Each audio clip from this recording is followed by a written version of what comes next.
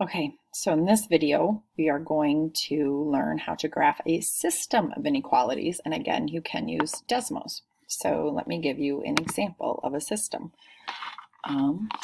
Y is less than 2x minus 3. And then 2x plus y is greater than 2. So if you look at this, you can see that the blue is my first one. So if I click on this, I can turn the green off so that I can see the blue.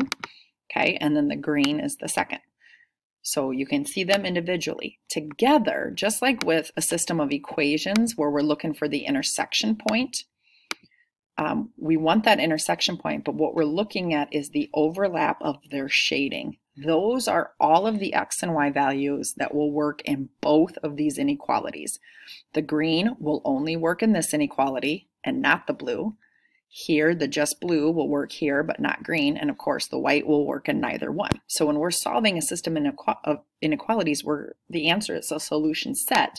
And that solution set that works in both is where this shading is overlapping. Now, because these are both dashed lines, this actual intersection point is not part of the solution set because, again, they are dashed, and dashed means not part of the solution set. So if this was my homework problem, and I did it on Desmos and I had to put it on my paper, I would draw, okay? They are intersecting at the point 1.25, negative 0.5, so that doesn't have to be exact, but I would draw that one line's going up, one line's going down. So I'm still sketching, but don't make that intersection point way up here when it's obviously more down here. And then all you want to shade on your paper is the overlap, okay? So this is where the overlap is happening on the paper. Don't give me this, don't give me this, because that's not the solution set. The solution set is only the overlap. So we'll do one more.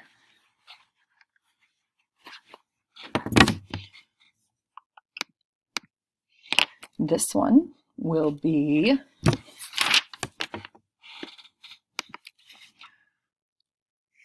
y. Takes me longer to type it in than anything. Y is less than 2x plus 4. And the second one is negative 3x minus 2y is greater than or equal to 6. Okay, so here you can see the first one is in purple. So again, I can shut off that gray so that I can see it and then kind of shut off the purple. And then obviously this intersection point is negative 2, 0. And here, right here is that overlap of the shading. So again, if I were to do this on my paper, I'd want to make sure that I am drawing that the purple one is going up and that is a dashed line. Oops. And the gray one's going down and that is a solid line. So I want to make sure that I get my dashed and solid lines correct. And then the overlap is happening in this area. And so any point there is in the solution set. So that's all you have to do to graph a system of inequalities. Now, if I gave you the question and I said, hey, is the coordinate point? So now if I give you a question, say, is the coordinate point 2, 0 part of the solution set? Well, if you go to 2, 0, you can see that it's not in the overlap of the shading. So no, it's not part of the solution set. The other thing you could do is plug 2, 0 mathematically into both of these inequalities.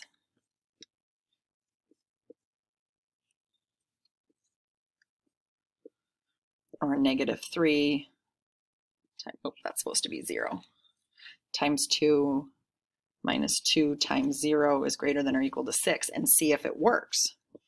2 times 2 is 4, and I did that wrong. And 4 plus 4 is 8. So yes, it works in that one, but negative 6 minus 0, negative 6 is not greater than or equal to 6, so the coordinate point 2, 0 works in one of them, but not the other. You can see that graphically by seeing it's not in the overlap shading, and you can see mathematically it doesn't work in both. That will be part of your homework, is they're going to give you a coordinate point and say, is it part of the solution set? You can algebraically find it or look at the graph.